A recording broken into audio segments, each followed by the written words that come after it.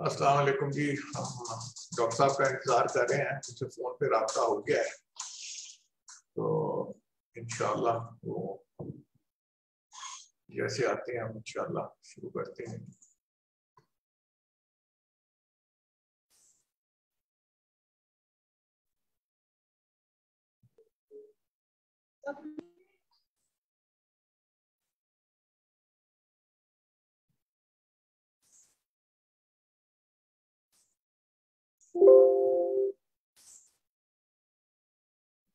रियाज अख्तर, मेरी आवाज आ रही है?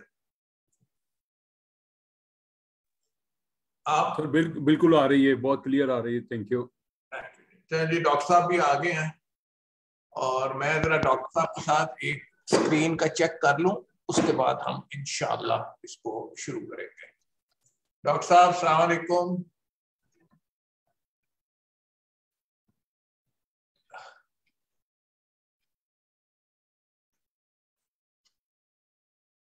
डॉक्टर साहब, can you hear me?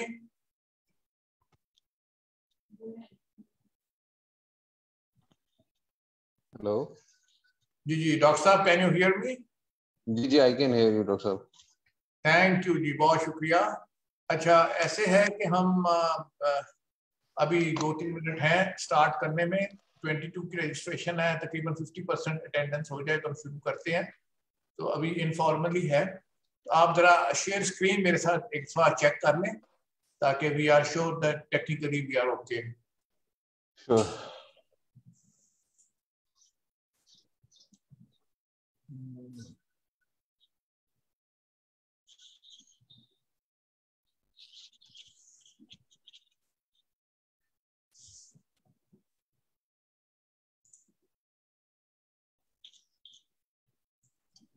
Am I sharing my screen with you? एक सेकंड जी। ये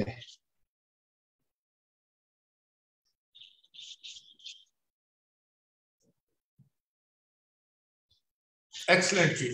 I can see your screen very well जी। इसको जरा अनशेयर कर दें एंड मैं फिर इंशाल्लाह जी इसको फॉर्मली शुरू करें हम। तो बिल्कुल ठीक है डॉक्टर साहब, that is wonderful, we can see it very clearly. बिल्कुल ठीक है जी। टाइम हिस्ट्री एनालिसिस, इसको जरा अनशेयर कर दें थोड़ी देर के लिए, मैं जरा अनाउंसमेंट्स कर दूं, उसके बाद इंशाल्लाह फिर आप शेयर कीजिएगा। श्योर।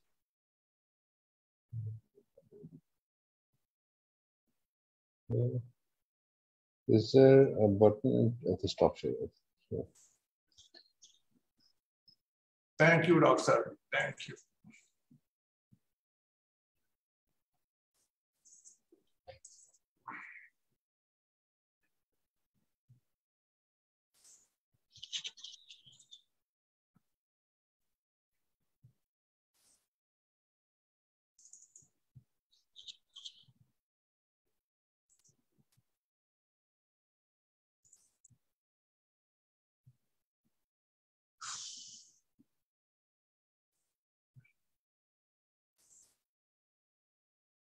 लोग आ रहे हैं जी, मुझे बार बार उनको एंटर करना पड़ता है। सादिया भी मुझे असिस्ट करती हैं, लेकिन फिर भी नजर इधर उधर जाती है, तो मैं अनाउंसमेंट्स एक ही दफा करना चाहता हूँ ताकि बार बार लोग आ जाएं। No worries, डॉक्टर साहब, टेक योर टाइम।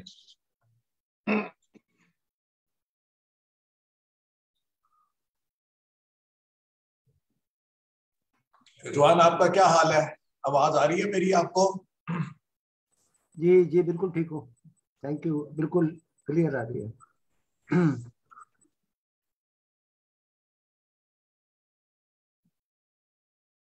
अगर किसी साहब या साहिबा को प्रॉब्लम हो यहाँ पे सुनने के लिए, या कोई आपको ये टेलीकास्ट लाइव इस वक्त ट्रांसमिट हो रही है फेसबुक पे भी, जो हमारा पेज है फेसबुक पे सिविल इंजीनियरिंग सोसाइटी का, वहां भी जाके देख सकते हैं। सिर्फ यहाँ का और वहां का थोड़ा सा 30 से लेके 40 सेकंड का लैग होता है, लेकिन वहां पे भी तो अगर यहाँ कोई प्रॉब्लम हो तो उधर भी जाके देख सकते हैं।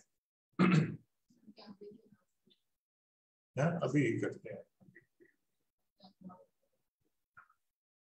कि अभी मैंने फॉर्मली अनाउंसमेंट नहीं की, लेकिन उर्दू में फिर अनाउंसमेंट एक दफा कर देता हूँ मैं शुरू में, कि जिन हजरात ने कैमरा ऑन नहीं किया अपना, तो काइंडली वेब कैम ऑन कर लें आपकी हाजिरी जो है वो हम यहीं से देखते हैं कि आप लाइव आते हैं तो हमें पता चलता है कि आप लेक्चर सुन रहे हैं। तो काइंडली जिन्होंने नहीं ऑन किया, बस अब मैं 1 मिनट में अनाउंसमेंट करने लगा हूं और शुरू तो आप लोग प्लीज कैमरा अपना ऑन कर लें।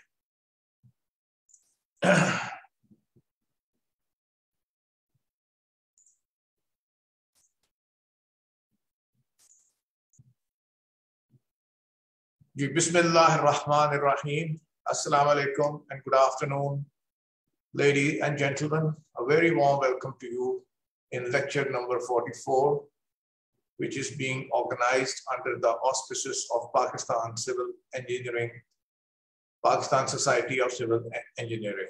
This lecture is continuation of series of lectures that Pakistan Society of Civil Engineering is presenting since 2020 for the benefit of young and experienced engineers. And our endeavor is to keep our fraternity abreast with advancing knowledge in different disciplines of civil engineering. This lecture is being transmitted live on Facebook too. If anyone has any problem, technical problem here in the sound or in the video, they can switch over to Facebook. Today's topic is time history analysis, target spectrum, selection of ground motions, and other advanced options. And our guest speaker today is Dr. Fawad Muzaffar. Now, before I introduce the speaker to you, it's my duty to let you know what are the rules of this webinar. First, registered participants for CPD points have to appear live on webcam. However, for the ladies, there is an exception. If they wish, they can cover their face while appearing live on webcam. Second, during the lecture, microphones of all the participants, except that of the speaker, shall remain in mute position. 3, there will be a question answer session of 20 minutes at the end of the lecture.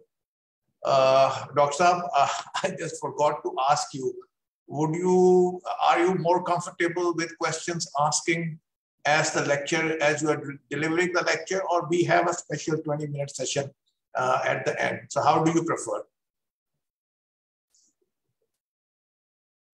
Sir, I think at the end, would be better, because in the live telecast, it's become difficult to momentum to chair though. Okay. As you feel comfortable, no issue. So, ladies and gentlemen, as you have heard, you will be allowed to ask questions during the 20 minutes session that has been specifically reserved for Q&A at the end of the lecture. I will make that announcement. So at that time, you can either type the questions in the text box, or you will be allowed to ask the questions through your microphone. The participants on the Facebook, they have a limitation. They have the privilege of asking the questions only by typing the text in the text box. And I will read the questions, and then inshallah, the speaker will answer it. Now, a very brief introduction of Dr. Saab. Today, we are very pressed with the time. We have some issues of power at our end. So at about 4:30, we might have a complete shut off here. So I would like, though we have a standby generating system here, power generating system, but I would like to finish the lecture around 4:30 or 4:45. Thank you.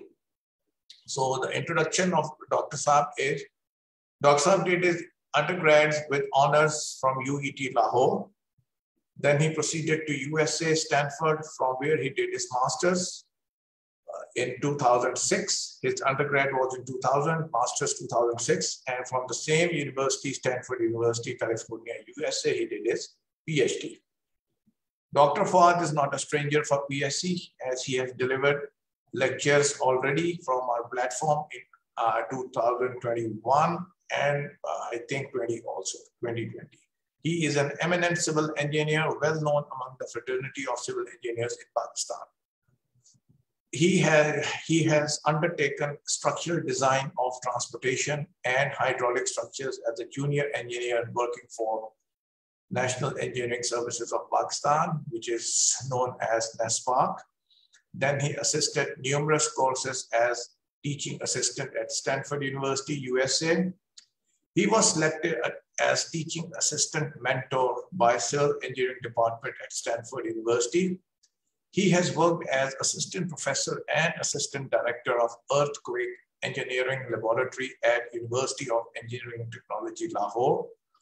Then he has served as a general manager structures at Engineering Consultancy Services of Punjab, where he headed and raised the engineering design section of Infrastructure Development Authority of Punjab, which is commonly known as IDEP.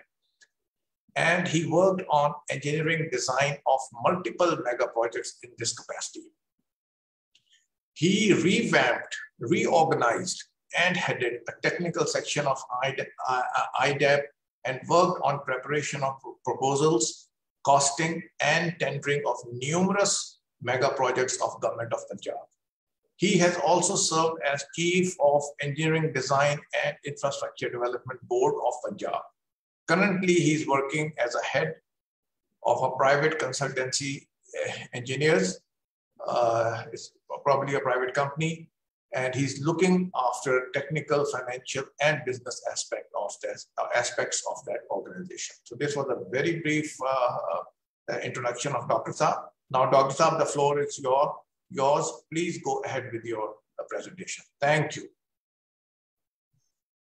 Dr. Tahir Saab, thank you very much for the introduction. And I look forward to contributing to this forum.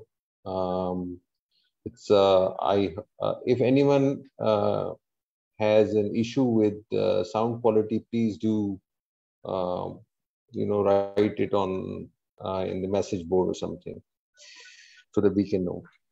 So let's start with our presentation. And I usually choose topics that I am currently working on because it's really easy to talk about those topics.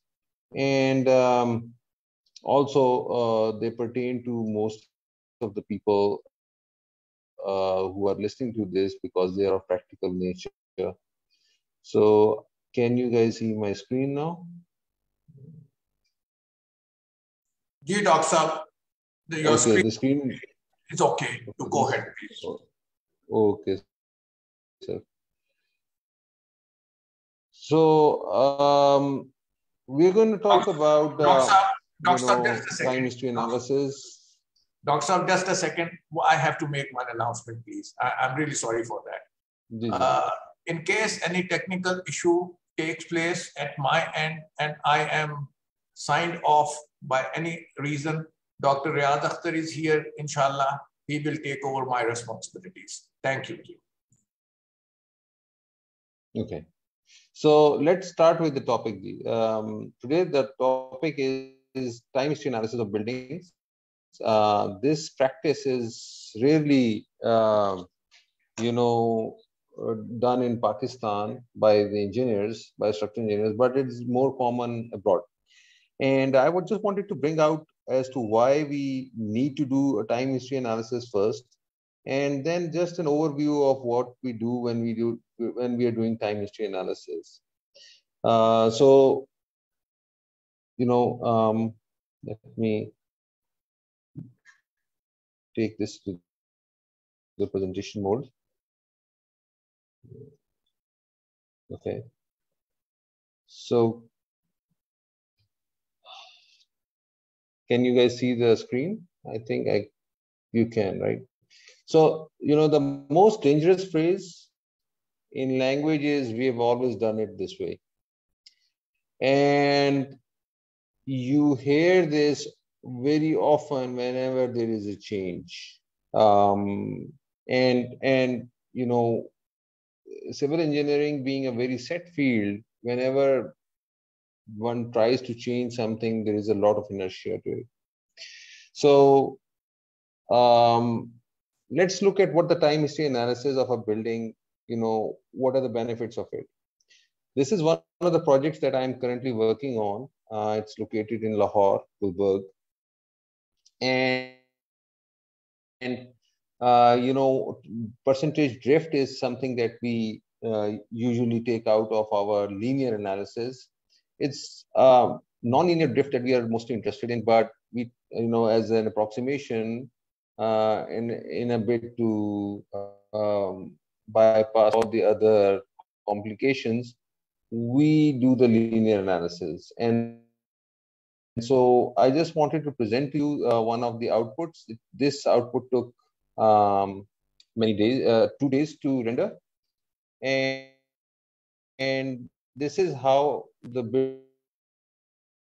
building center line actually deforms during earthquake. The earthquake is applied as per ASC 716 in both orthogonal directions. And so you see the lateral deflection of the building in the X and the Y direction simultaneously. This is happening simultaneously. These are not two different simulations. This is due to one specific earthquake. The building is about 165 feet tall, and each one of those yellow dots is basically a story.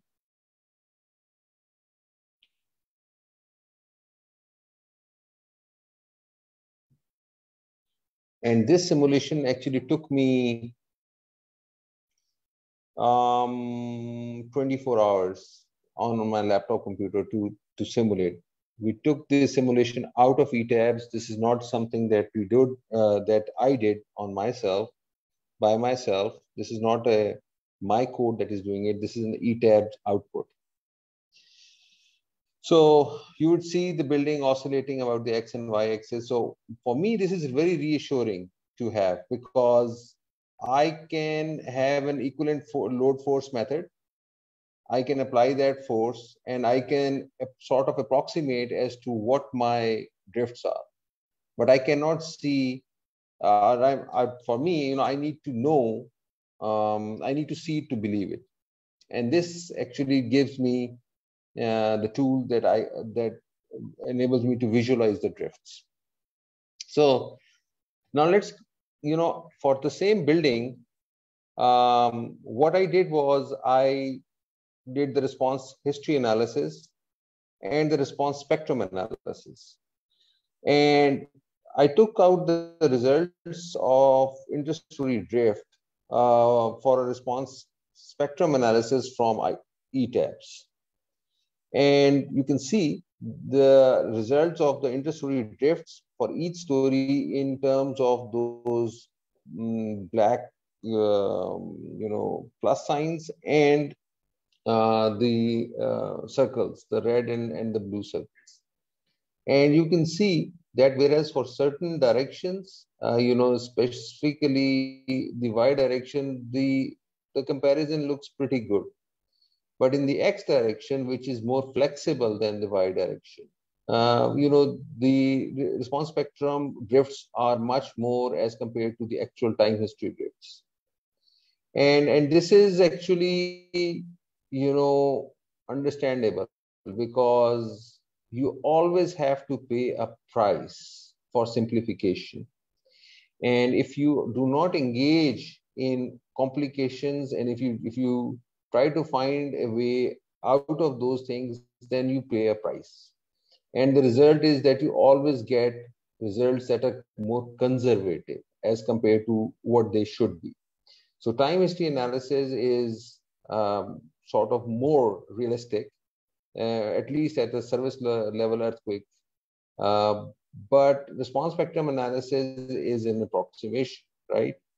So the good news is that we remain conservative. The bad news is that if you're dealing with a 40-story building like Orient Tower or something, then response spectrum analysis would probably, you would not like to do it for that building, because you would like to know the behavior of that building with more accuracy. And for that, response history analysis would be probably a better option.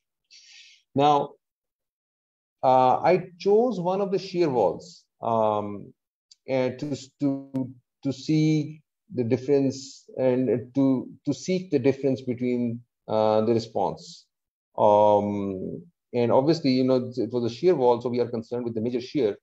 On the left, you see the results of response spectrum analysis. And anyone who is familiar with response spectrum analysis would know that all of those base shears, all of those story shears in the shear wall, let me zoom that in for you guys, would be, you know, the sign would be flipped for design. The center figure shows the shear force of the same shear wall at maximum drift, and the right figure shows the shear force in the shear wall at the minimum drift. And you see that there is a lot of difference between the shear that is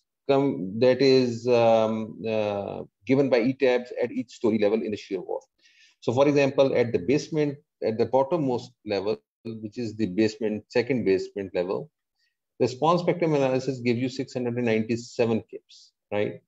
Whereas the time history analysis gives you 457 kips, which is, you know, good, probably, I would say 60%, 70% of the response spectrum value. But the minimum is merely a minus 127 kips. If we move to the first level above the base, which is this level, you know, if you can see my cursor, I don't know if you can do that, which is laser point, okay, which is this level, okay. This is the first level above my base. My base is above my, and if we compare the results, this is 629 kips of shear in the shear wall, and corresponding to that, I just have a maximum of 264 kips of shear. So there is a lot of difference. Response spectrum is by far very conservative when it comes to evaluating your dynamic response of your system. And if you can, and I can, you know, give these PDFs to Dr. Tahir Saab for dissemination in amongst you. And if you compare the story shear by shear, the story shear by level, you'll see that there's a lot of difference. Now, let's move forward. So again, you know, this is the comparison of axial force in the shear wall. And you can see that my axial force does not correlate well with the response spectrum values, especially at these levels. So I just have 177 versus 146 and 116 kips of compression. Why do I say my axial force does not correspond well with the time history analysis? Because what ETABS is going to do, it's going to apply 165 kips in tension, and it's going to apply 165 in compression. And you lose sense of the signs when you are doing response spectrum analysis. Vis-a-vis, whereas, I mean, for example, at this level, and if you can see my pointer, at this level, you know, I just have 127 kips of compressive force. And so I would be, if I was designing this same shear wall based on response spectrum analysis, I would be applying 140 kips in tension due to earthquake plus the gravity, and then 140 kips compression plus gravity, if I was designing it with the response spectrum analysis results. On the other hand, from my time history analysis, I understand that there will never be a tension in this part of my shear wall. and therefore I am content with designing it for the maximum compressive force that develops in the shear wall at a certain instant. So I would just be designing it for 127 kips of compressive axial force due to earthquake plus the gravity results. So with this, let's move to the next, the major moment component of the shear wall. Again, you can see that whereas my time history analysis shows a reversal of curvature of the shear wall at my mid levels, my response spectrum analysis does not indicate any such reversal in curvature, right? Which is the left figure that you see over there.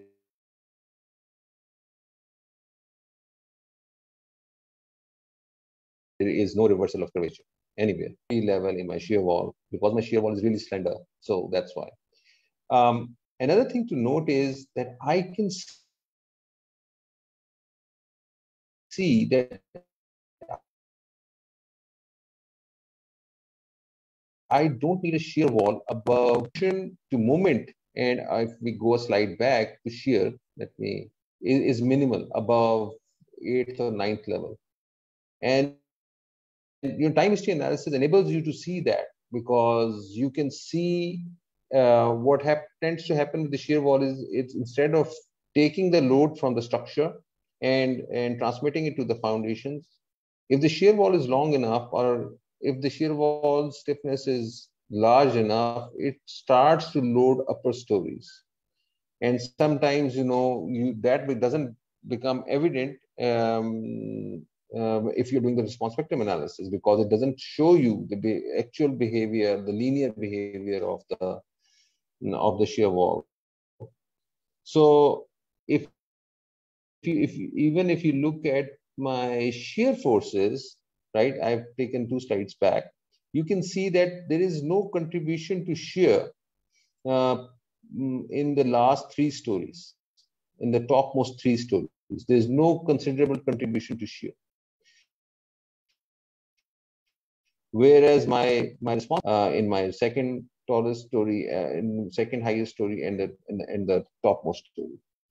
So I can see the behavior of my structure much better with time history analysis, and I can proportion the stiffness of the structure much with this information in a much more effective way. So these were my conclusions. Okay, I can be wrong, fine, but let's look at a reference that I came across. It's Finlay is a name that is very well known, and this is a publication that has been published by the PSCE press. It's a guide to seismic load provisions of PSCE 716, and it basically introduces you to to all the 3 methods of seismic analysis, i.e., equivalent load force method, which is the pseudostatic way to analyze the dynamic response of the buildings, then the response spectrum analysis, and then the time history analysis. And one of the things that it does is it starts to compare the results of the 3 approaches. And it takes a certain example. It takes this building. The building is 8-story high. It's around, it's a mid-rise, so it's around 87 feet high, 87 feet tall. The plan is pretty symmetric, and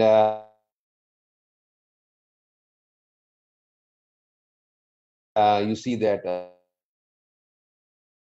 there are moment resisting frames. Yeah. So you see that there are moment resisting frames along the perimeter, and then there are frames inside.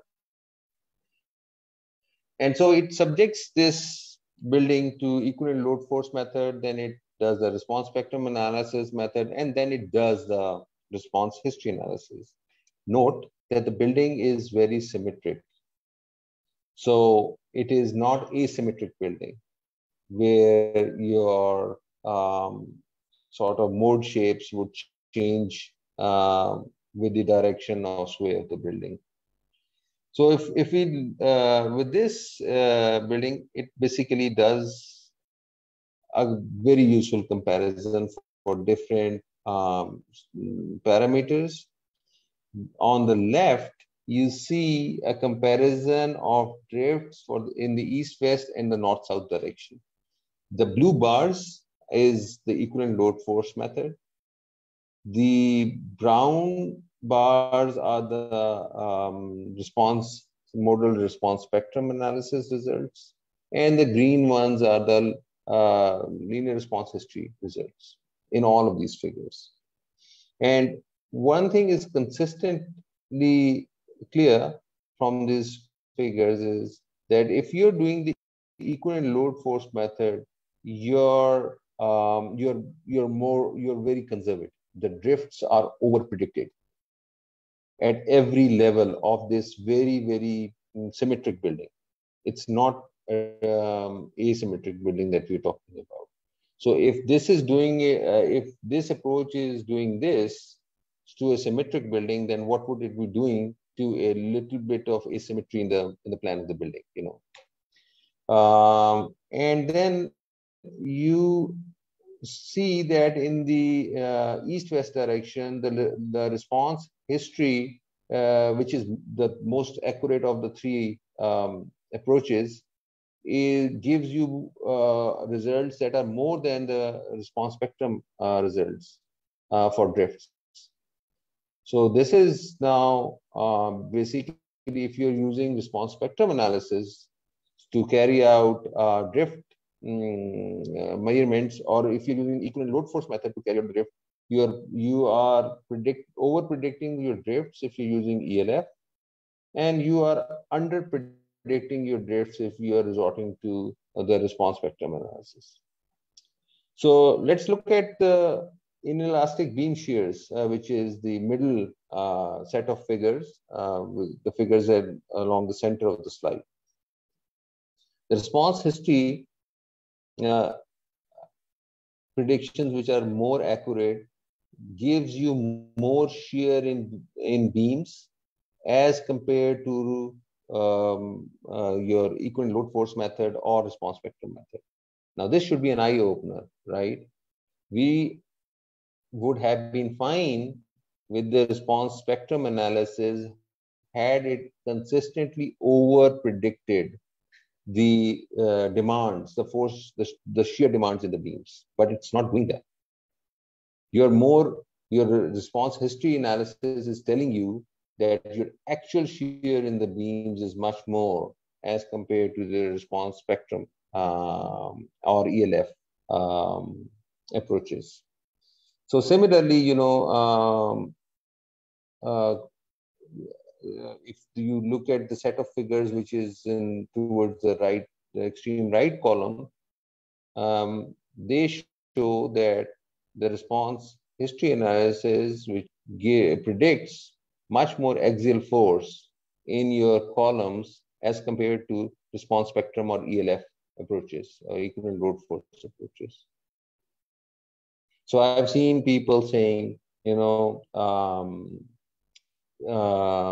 that I'm resorting to more complicated or sophisticated approach rather than using ELF.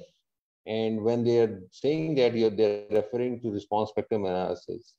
And in fact, response spectrum analysis is nothing but a statistical combination of modes. And sometimes those modes, you know, when they're combined with the CQC or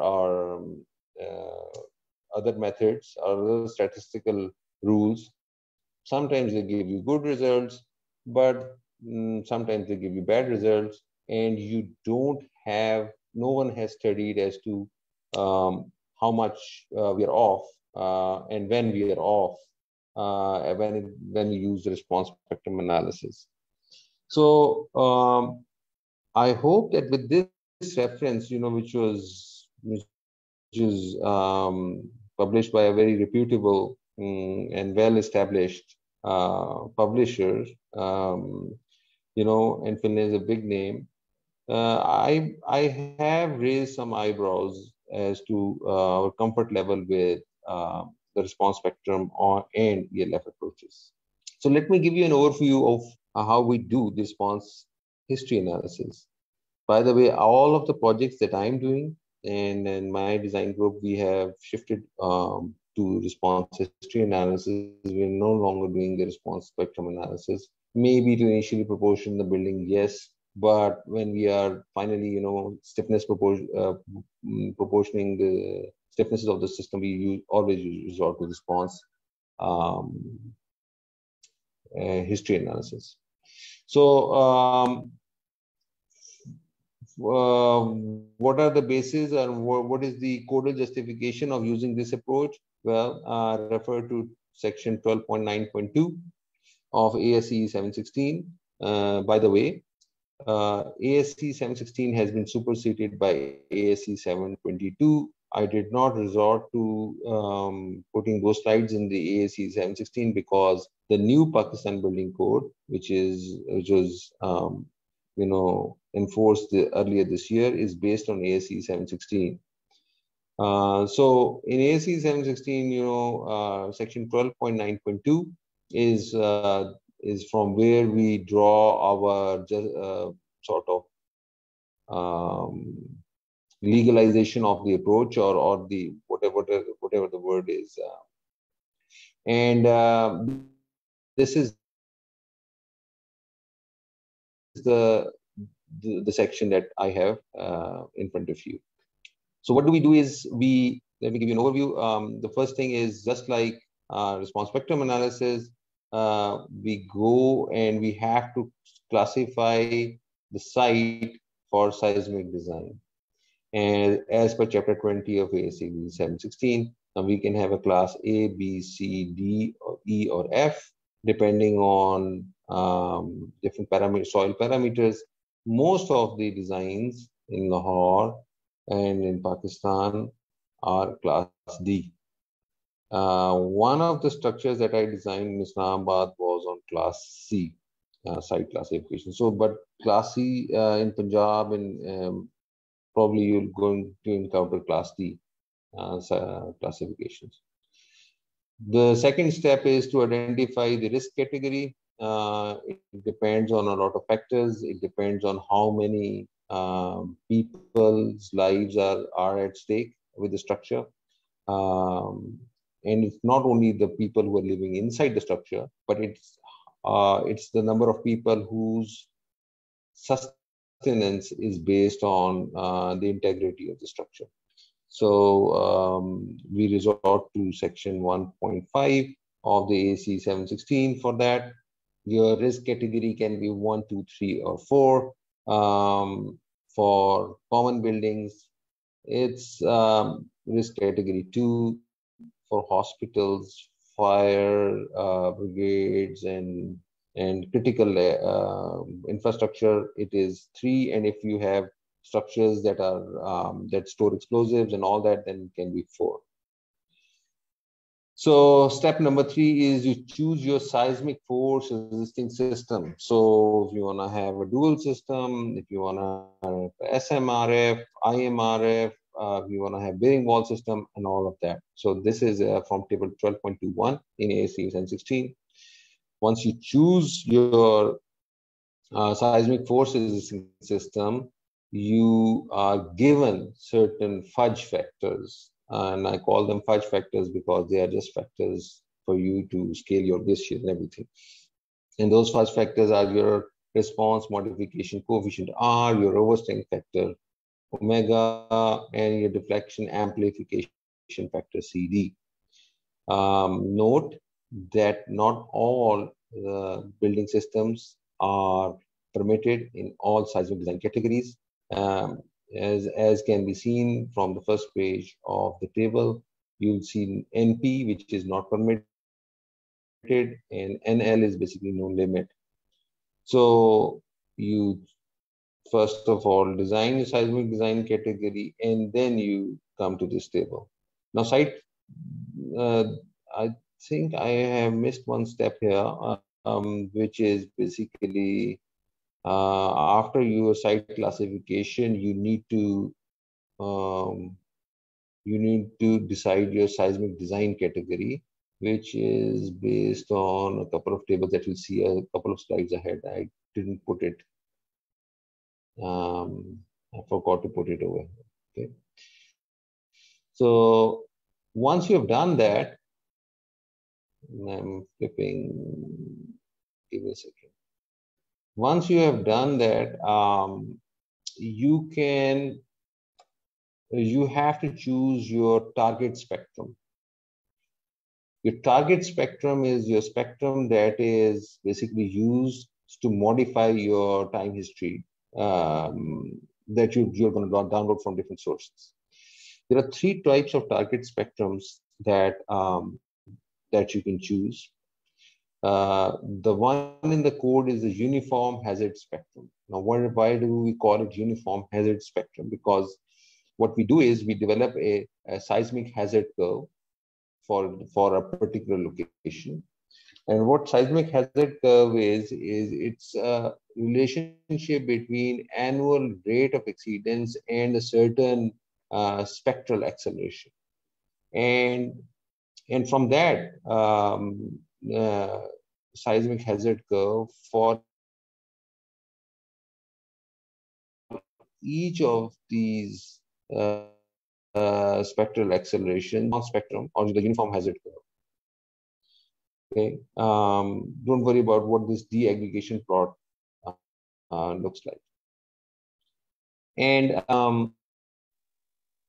so the other option is to have the conditional mean spectrum, which is more realistic, because your uniform hazard spectrum is something like it's an upper bound envelope for all the frequencies that might arrive at a particular location, right?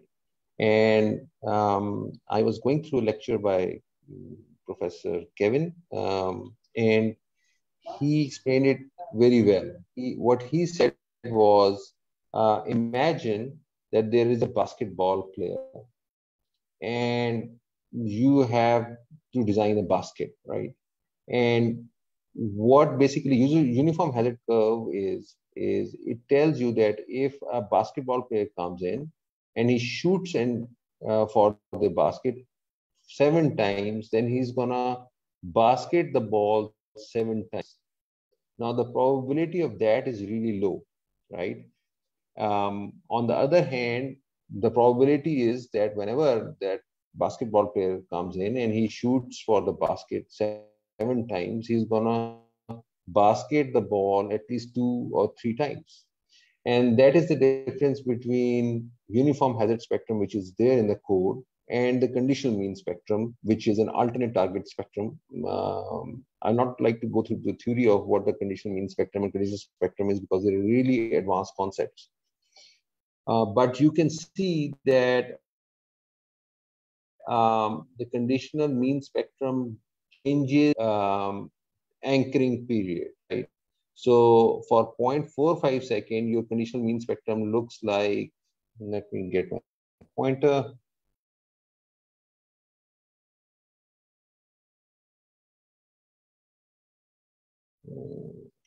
Your condition 0.45 seconds. For 0.85 seconds, your conditional mean spectrum is much lower. And for 2.6 seconds, it's even lower. By the way, you can see a comparison between the user where the condition uniform hazard curve is shown by the dashed line.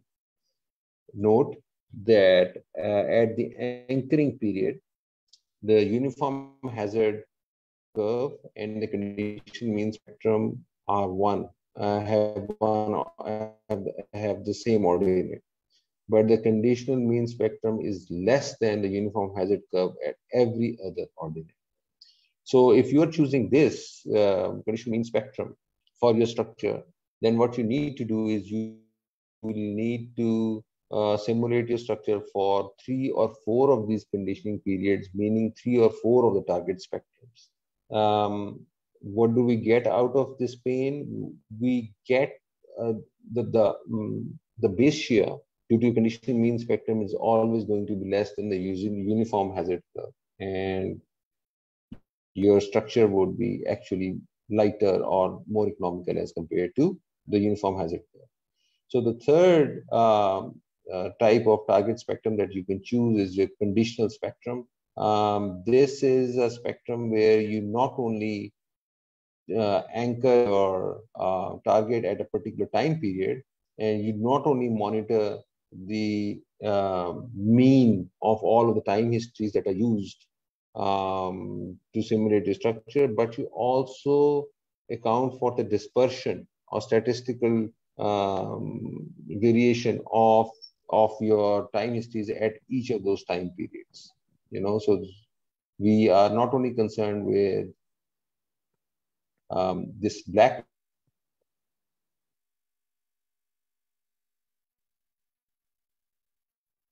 line, which is the mean of all of the, with this dash black line, because we want to have a certain degree of variability of ground motions when we simulate the structure. So don't worry about it, but I just wanted to introduce these 2 or 3 concepts to you because more often than not, we think that the uniform hazard spectrum is the only good spectrum that can be used to analyze. So there are 3 target spectrums. Now, how to build a target spectrum code-based? Section 1613.2 of the new Pakistan Building Code gives you the values of S A at point. Once you look your project site on these maps, you can get the values of SA and SS and S1, which is SA at 0.2 and SA at 1 second. After that, let me. I would like to discuss this, but probably for those of you who understand this, there are 2 things that they left in Pakistan Building Code, and they have actually put a disclaimer in section 1613.2.1.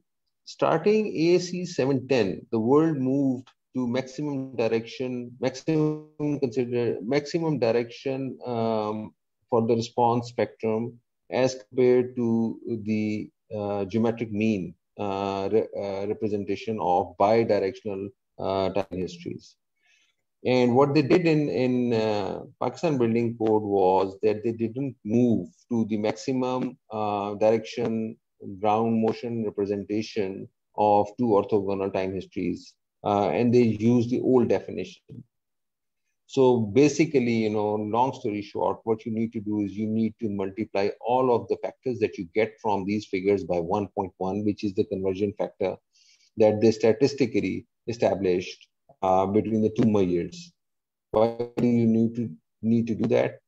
Because all of your international, your ASC 716, to which Pakistan Building Code refers to, is based on your maximum direction representation of your, and that means that everything in that code, for it to be equivalent to the Pakistan Building Code, you have to multiply whatever you get from the Pakistan Building Code by 1.1. Okay. The second thing is that they have not enforced deterministic caps, which means that if you're near the fault zones, your SA and SS values might be much more than they should be. So there are certain things that they left behind in the Pakistan Building Code, but let me tell you that it was really difficult to even come to this point because there was a lot of inertia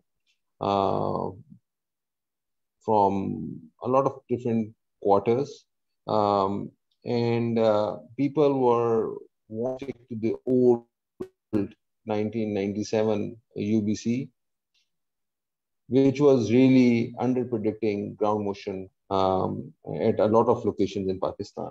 So, you know, when there are a lot of people in the committees, you have to find a middle way. And this was sort of a middle way we found out. We gave this to get where we are in Pakistan Building Code 2021. So long story short, once you get the SS and S1, you need to calculate SMS and SM1 by multiplying it with FA and FV. From where do we FA and FE? FA and FE vectors are given in table 1613.2.1 and 1613.2.3. And they actually are fudge factors again, to incorporate the local geotechnical conditions into account for designing your structure. So you need to know, and you need to know your SS and S1s, and from these tables you get your FA and FV, and for values in between, for S1 and SS, you linearly interpolate between the two corresponding values to get these values. So once SMS and SM1 are known, what you should do is for your risk category, you can then establish your seismic design category. You know, remember a few slides back, I told you that I inadvertently put it a number of slides ahead. So this is from where you do it. So you have to know your risk category, which was from table 1.5, and then you need to know your SDS or SD1. And then you can work out your seismic design category, which is basically the most severe category that you get from either one of the two tables. So once you know that, once you have calculated from SMS, you can calculate SDS. Once you have done that, then you can use all sets of the formulas in 11.4.6 to get a response spectrum. This response spectrum is uniform hazard spectrum. What do I mean by that? Well, what I mean by that is at every time period on this spectrum, if I move in the vertical direction and intercept this spectrum, my probability of exceedance of pendulum at this time period is 2,475 years at every time period. And there were really smart people who said that this is not possible to have an earthquake that exceeds this upper bound at all of those time periods simultaneously. And that's why they resorted to then the condition mean spectrum and the condition spectrums. So anyways, this is the codal spectrum. It's uniform hazard spectrum. Okay. After you're done with selecting your target spectrum, what you need to do is you need to then resort to ground motion selection and modification. There is an outstanding reference. It's a NIST publication. And it tells you about a lot of different, the background, it does a literature review of all the codes. Then it gives you the background of the different issues that you might face in selecting ground motions. It's by far not trivial to select ground motions. Your response does depend on your selection of the ground motions. And to be fair, the international community, the research community, is yet to objectively decide as to which time histories are acceptable and which are not. So it's a really a topic that is up there. It has not been established. I use 3 different storage sites to download my ground motions and to modify them. The first is the Berkeley website. You have to register yourself, and the registration is free. And after that, you can download. You can give your target spectrum, and they will give you time histories that approximately match your target spectrum. And so this is by far the best website that I have come across. All of the time histories that are stored here have been processed for removal of noise, and so they're reliable. The other source that I sometimes use is the Japanese website that is listed here. It has a catalog of all of the Japanese motions. The Japanese ground motion histories would be much more representative of ground histories that our northern areas would face, because if you study crustal faults generate ground motions that are completely different from subduction zone ground motions. And subduction zone ground motions are by far monsters as compared to crustal fault ground motions. So the first website, the peer website, will give you the crustal fault ground motions, although they are in the process of developing subduction zone ground motion histories. I have been eagerly awaiting that for the last couple of years. But this Japanese website would be more representative of the subduction zone ground motion histories, which is more representative of our northern areas. Then there is this Italian website which basically houses all of the European ground motion histories. Some of those ground motion histories are very interesting in terms of the duration and the energy that we are interested in. So once I have downloaded my ground motion histories from these websites, what I do is I look at certain properties of those ground motions. Those properties are called ground motion parameters.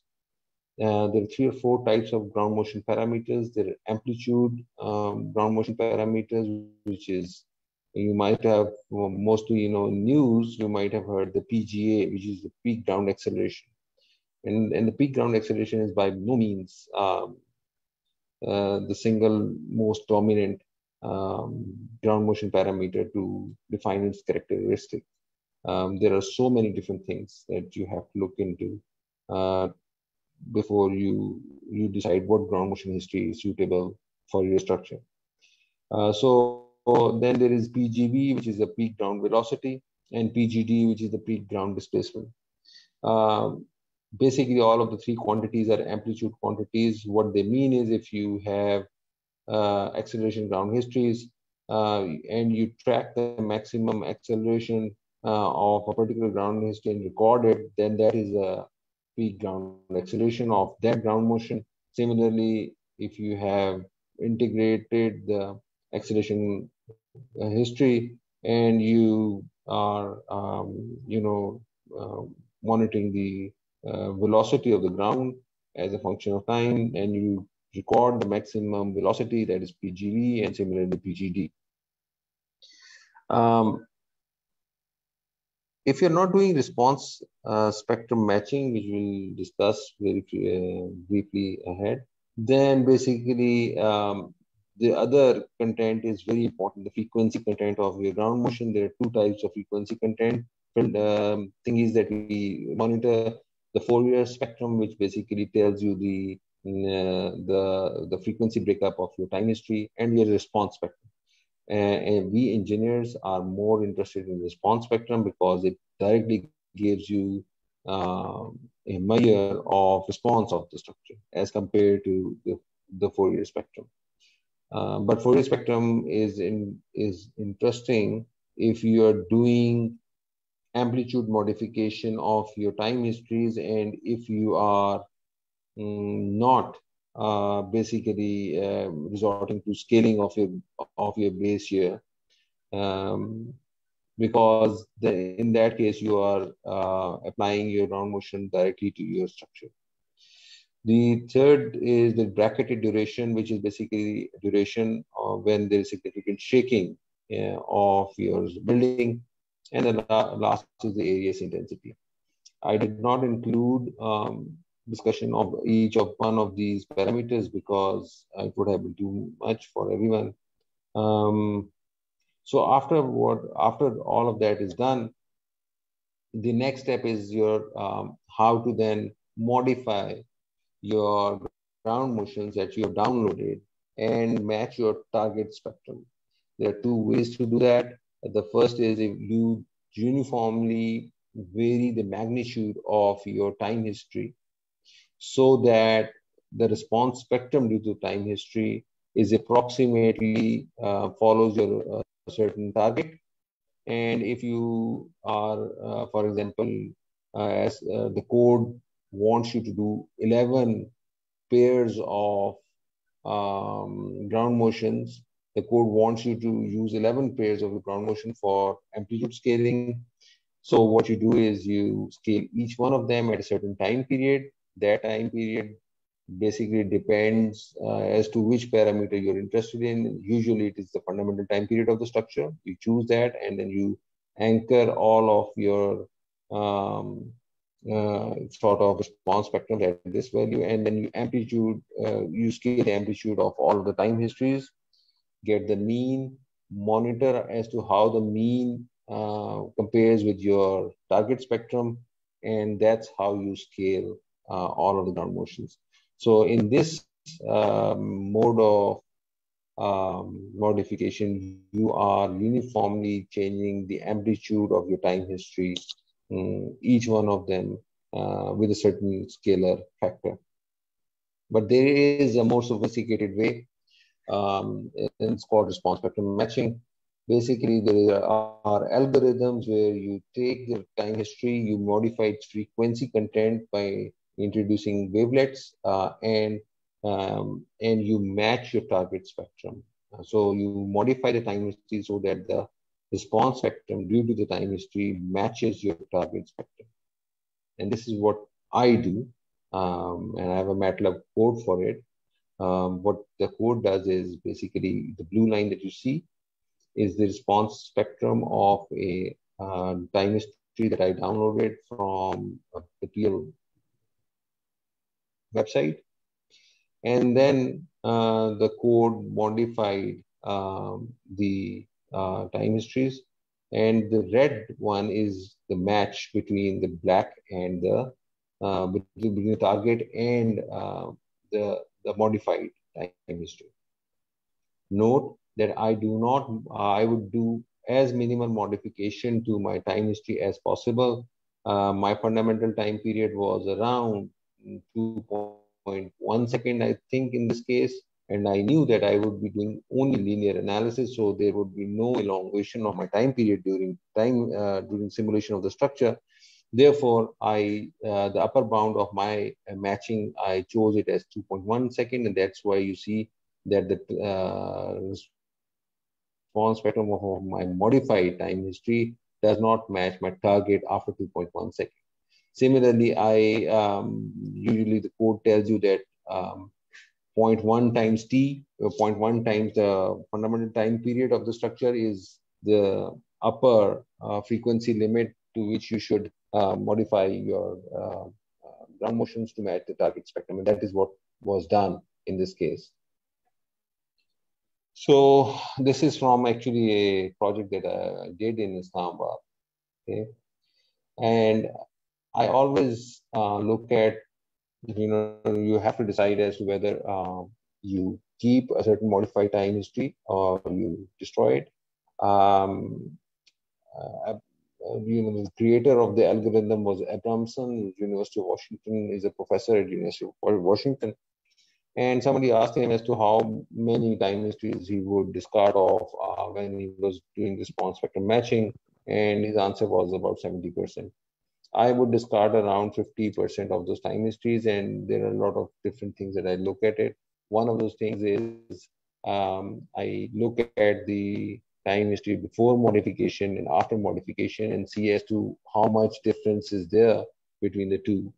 And whereas it's difficult to see on this slide as to how well the acceleration time history matches, It does, however, you will feel comfortable, however, as to how closely the displacement and velocity time histories match with each other.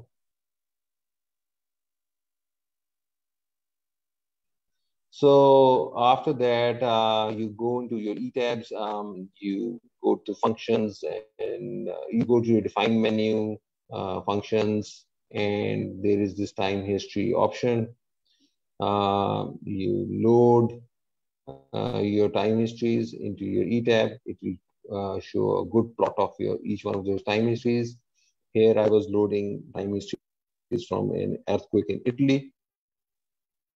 And then these 4 time histories are from 2 different events in California.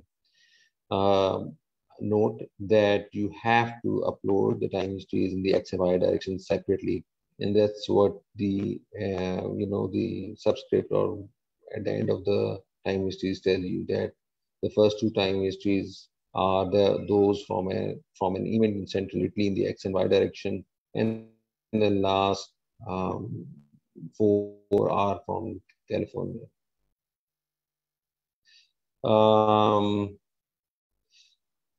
The final check, as a matter of final check, ETABS would allow you to look at the response spectrum of the time history that you have uploaded in the code. And I always make sure that I look at the response spectrum. If I've done everything correctly, then the response spectrum of my time history actually should match my target spectrum to the extent that I was predicting. So this is always, this feature serves as a useful check. Then we create a load case and we load the U1 and U2 component of the accelerations at the supports, at the level of the supports. ETABS always applies accelerations at the level of the supports of the structure.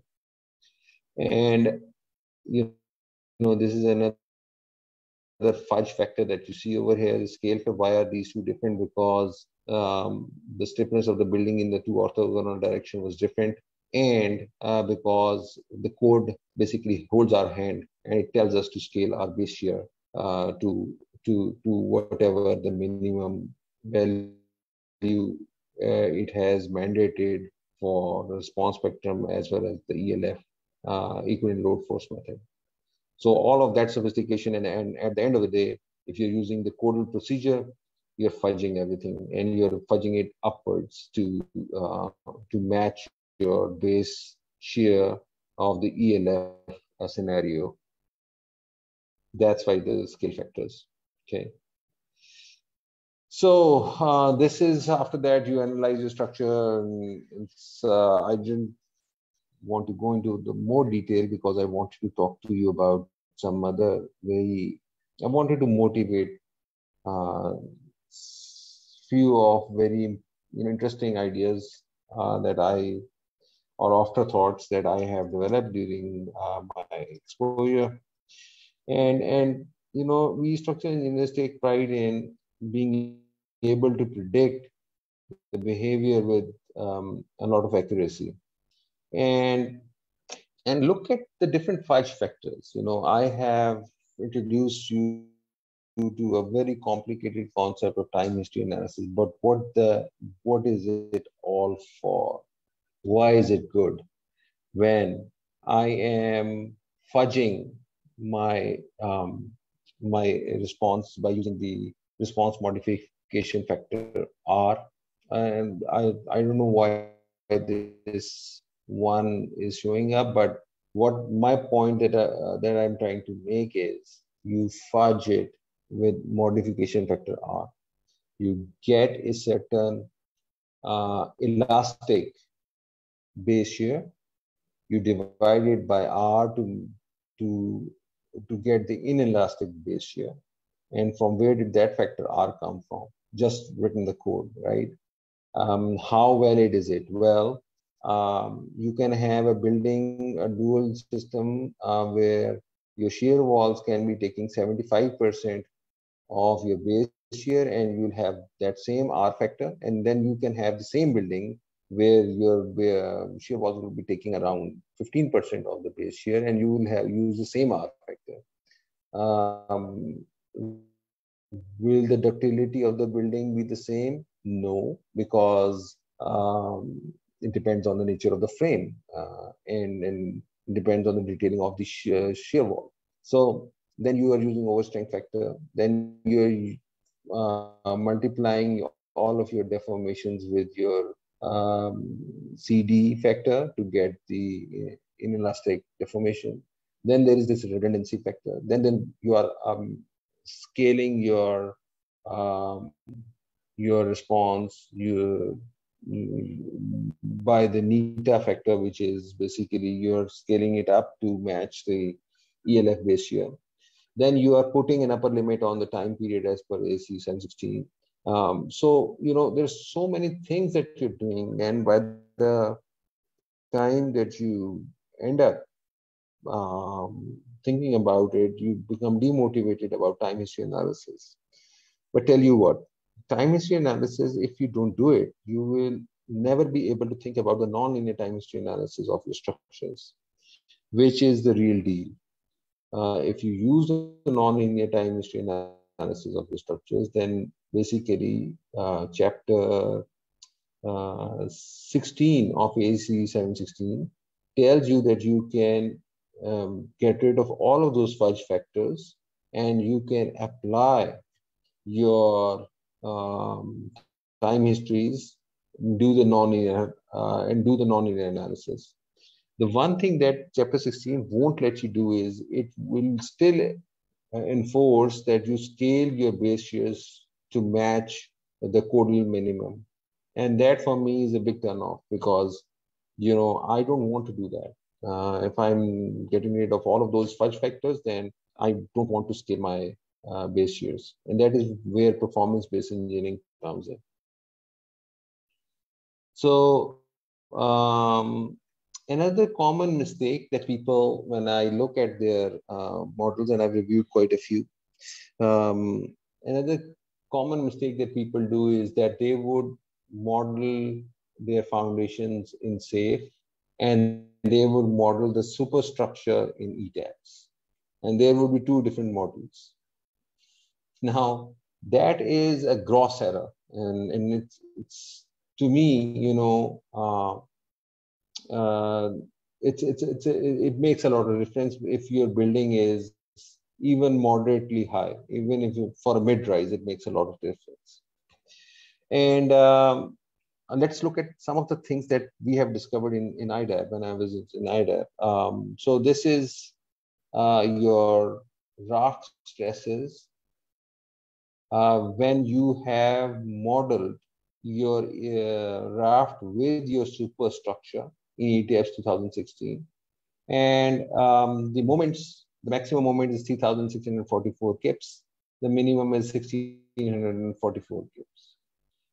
And if we now look at the scenario where we are exporting our reactions to SAFE and model it in SAFE, then the same raft, the stresses are much lower as compared to the previous case. Now your stresses are only 2,500 and minus 1,700 kip per foot. Why is it doing it? Because once you have developed a separate model for your foundations in SAFE, the deformations in SAFE are not going to be the same as the deformations in your superstructure, which you have placed on fixed supports. So you basically there is no deformation compatibility between your raft and your superstructure if you are using two different models. It does make a lot of difference in reinforcement in the lower levels. For example, this is from the integrated model. And let me try and zoom it in. You can see that the reinforcement levels are well above 4.48, 3.51, 4.59, and 2.56% in the lower levels. This is with the integrated model. And let me take you to the other scenario where your superstructure was modeled separately. The the longitudinal reinforcement is much less in this case. So that's why is it? Because you're not modeling deformation compatibility between your raft and your superstructure. The second thing that I wanted to talk to you about is nudged on the top of the slide, number 40. So I have received quite a few ETABS models where you have assigned crack section moduli, and you have designed your building. That always tends to underpredict the moments in beams and slabs. Why is that? Because as per the code, as per the ACI code, your flexural stiffnesses are reduced in beams to 35% of their gross, and they are reduced to 70% of their gross values in columns. So if here is the question: if you have just built a structure and it has never been subjected to an earthquake, do you think your beams are the second modulus of inertia or the flexural stiffness of your beams is 35% of their gross values? I don't think so. I think their beams are pretty much uncracked. And you need to understand this, that the structure goes through has a history to it, and we need to consider carefully about it, because what we do in our practice is we develop two different models, or we use the stage construction to have the two different phases in the of cycles in the structure. In the first phase, or in the first model, we use the uncracked properties, and we get the moments in the beams and in the slabs and the columns, and we design it for that. And then we crack those components, and then we get the moments in the beams and the columns again. So you see that the reinforcement in your structure should be the more critical of scenario of the two, rather than just using the uncracked or the cracked section moduli to simulate your force demands in your structure. So these are the two things that I wanted to talk to you about. I understand that a lot of the things that I talked in this lecture would really seem complicated for you guys. But I just wanted to introduce to you a new concept, or open your horizons to different state-of-the-art things that are office practice in abroad. So with this, Dr. Saab, the floor is open for questions if anyone wants to.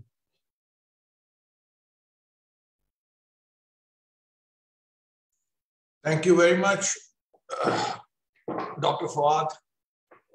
It was really a very interesting and informative lecture. And that used to be my subject also when I was studying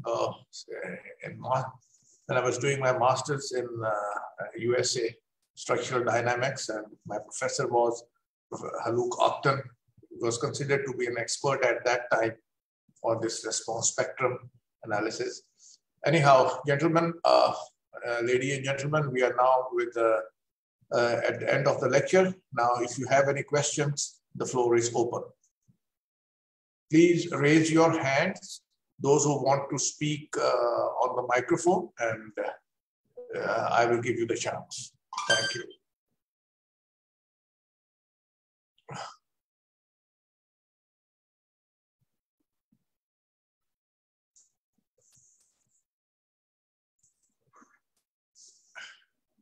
Rizwan, I think probably if you have to say anything, then maybe the questions will start coming in. If you have anything to say, please go ahead.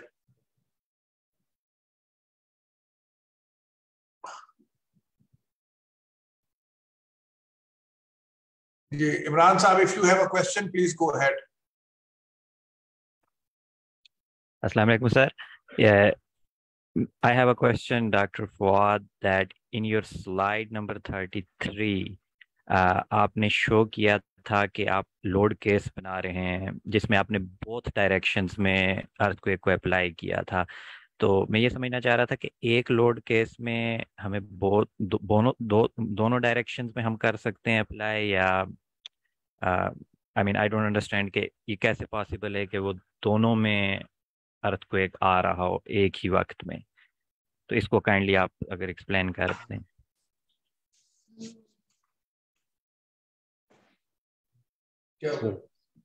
Okay, so इसमें okay, किधर आता है? हाँ हाँ आ गया। ठीक है ठीक है। so can I? Shafiqur Rahman कुछ पता है? Okay, I think so. Imran, this is as per code. दोनों डायरेक्शन के अंदर earthquake नहीं होता. You measure earthquake in two horizontal directions and a vertical direction. Now your building can be oriented in any arbitrary direction to the passing waves, right? So earthquake always is never in one direction. Earthquake is always occurring in the complete description of earthquake is require at least two directions. Okay, and so our assumption is that whenever the earthquake hits the building, number one, the building can be arbitrarily, the principal axis of the building can be arbitrarily oriented to the direction of passing waves, and therefore we don't bother too much with the which direction is which and which direction is not. The second thing is that earthquake always happens in two directions. Always, it is never the case. Your 100%, 30% rule that you apply for response spectrum analysis in approximation. It is no basis. It is based on. It is based on. It is based on statistical study of a number of earthquakes where they realize that the response is probably 100%, 30% of whatever you're getting. But when you're using time history analysis, you have to take forces, you have to take acceleration ground histories in two orthogonal directions, and you have to apply it simultaneously to your building. Because this is what the nature of the problem is. This is nature of physics. I answer you.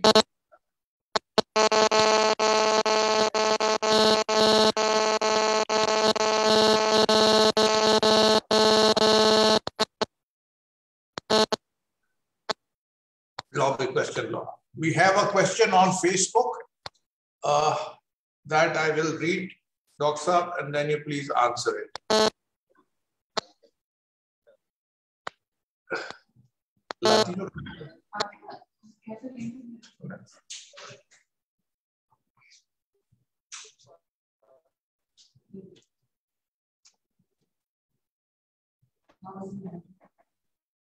This is Mr. Shafiqur Rahman.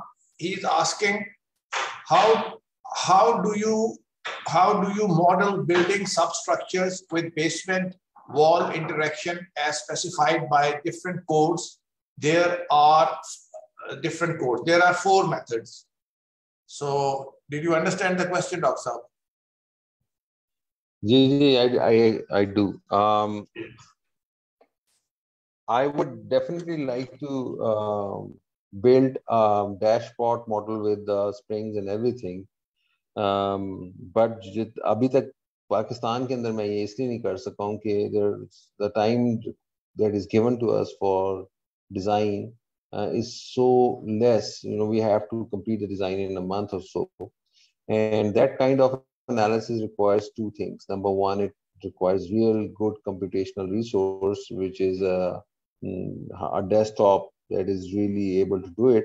And the second is you have to have electricity for at least 24 hours continuously for that system to remain switched on and run the code.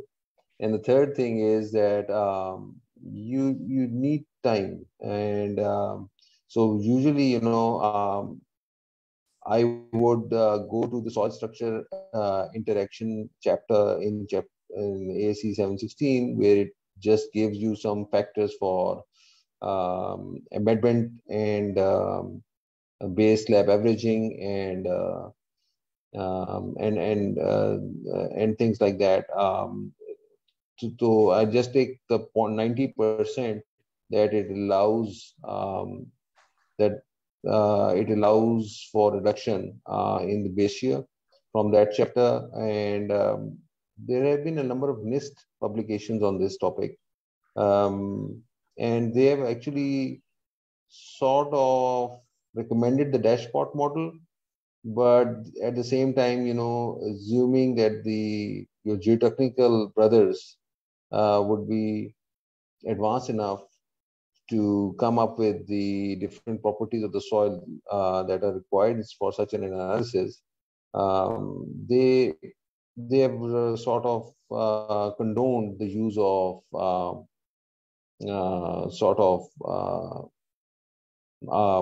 model with basements on rigid nodes. So that's what I do. Okay, Dr. Saab, Mr. Shafiqur Rahman, who's on Facebook, he has asked another question, and that is stiffness modification factors for basement walls and shear walls. Kindly explain. The stiffness modification factors should not be applied to the basement walls, which are the retaining walls, and the reason being that there is not in the basement floors you don't have that amount of lateral drift to cause cracking in the walls. There are a lot of things that are happening in the basement. Your basement is basically surrounded by soil on all four sides, and you know, it's well embedded into the soil. And also there is the length of the wall is so much that it doesn't affect the lateral drift of the structure, the deterioration of stiffness of the walls with the lateral drift. So in my opinion, I would never use stiffness modification factors for the retaining walls for a typical scenario.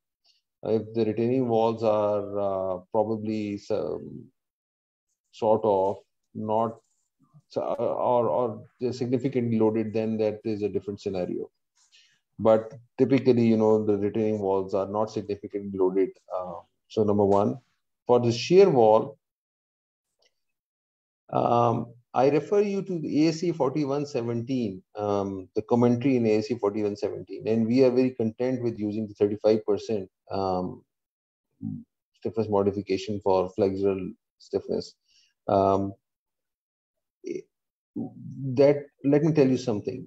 We are wrong to assume 35% or whatever is, I don't remember, ACI code, whatever is written, because what ASC 4117 and I think NIST or NIST publications tells us is that the actual stiffness of damaged retaining shear walls is much more than that, and it recommends as much as 70 to 80% of the gross values, and that makes a lot of difference, because if you are using 35% as the shear modification, as the flexural stiffness modification of your walls, then you are under predicting your shear in the walls. And whereas you would be designing it for it less amount of lateral force, and that is something that we need to look into. So these are my 2 cents on stiffness modifiers. Okay, thank you, Dr. Saab. Shafiqur Rahman, I hope you have got your answer. Dr. Saab has answered your question in much detail. So still, if you need any clarification, but if there is any other question, you can type on the Facebook. Dr. Saab, I would like to actually, if you don't mind, I'd like to ask Rizwan Saab about his opinion on this. The stiffness modification of the retaining walls versus the shear walls. I was coming to Rizwan, but I was waiting that few more questions come, and then Sure. he can answer all the questions at one time. Anyhow, we don't any more questions, Ji, so that I can ask Rizwan to also make some comment.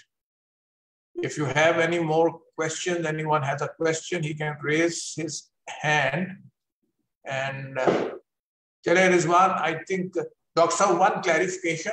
I am not a PhD. I have done simple masters. So I'm just I did not do my PhD. Sarva, आपने अच्छा किया, वक्त waste नहीं किया. Thank you. Rizwan, please go ahead.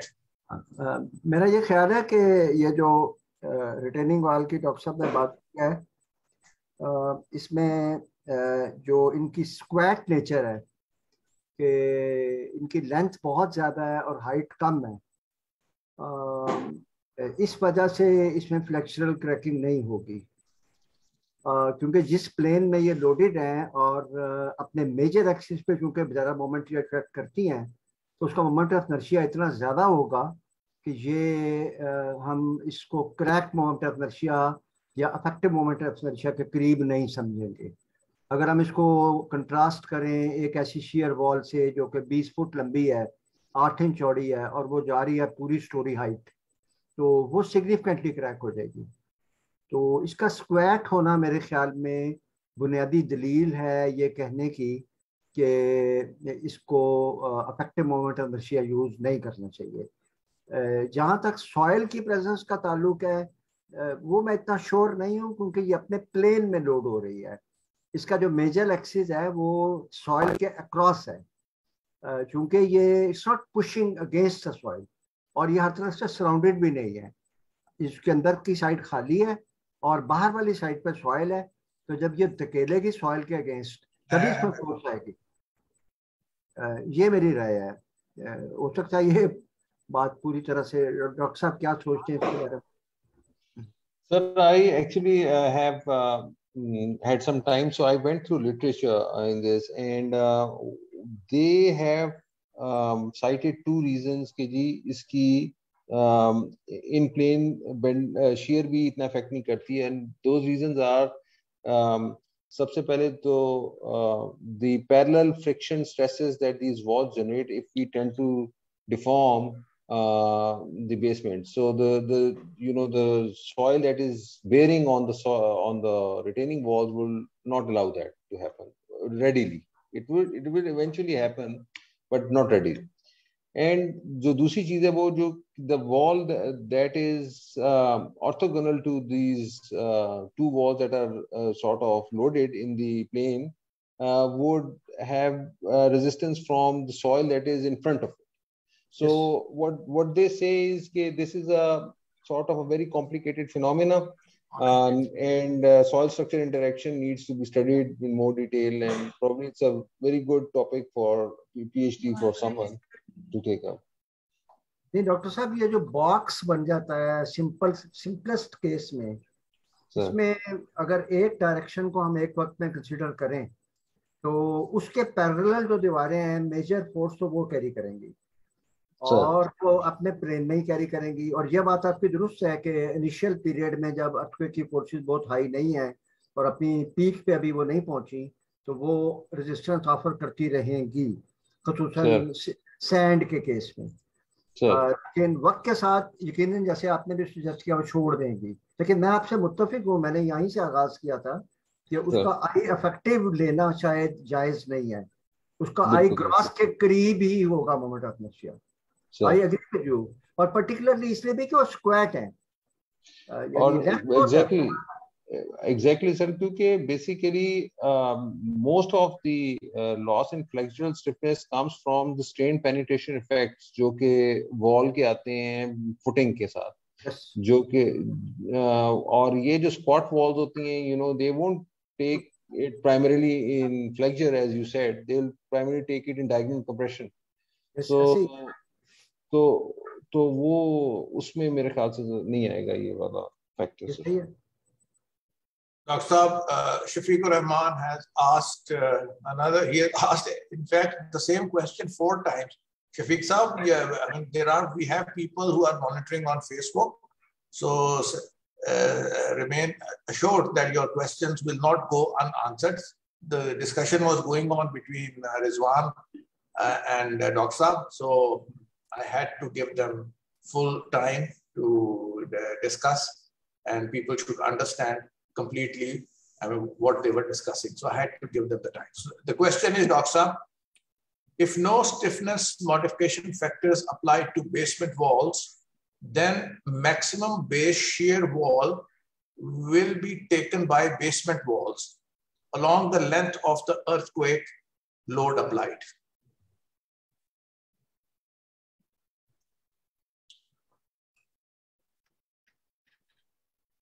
So this is what actually, this is close to whatever is happening.